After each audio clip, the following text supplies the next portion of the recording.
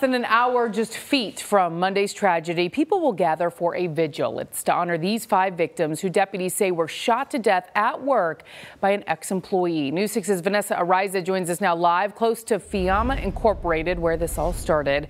So, Vanessa, does the vigil organizer know the victims?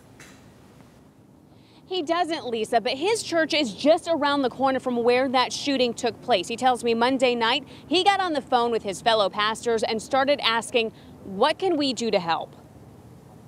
A common theme we're seeing this week after 5 families were changed forever.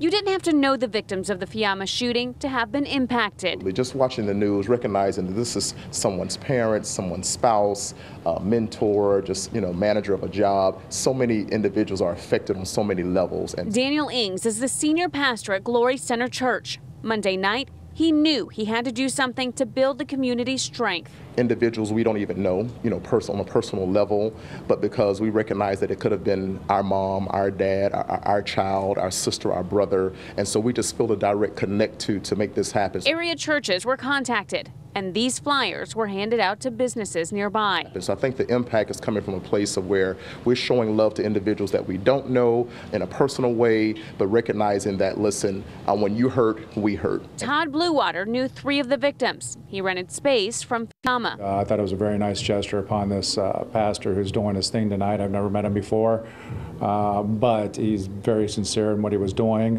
and I think he's going to say a lot of powerful words to help the community. And that vigil will take way in just under an hour at 7 o'clock here. Local pastors are slated to come here, as well as some of the area business owners who knew those victims. Lisa?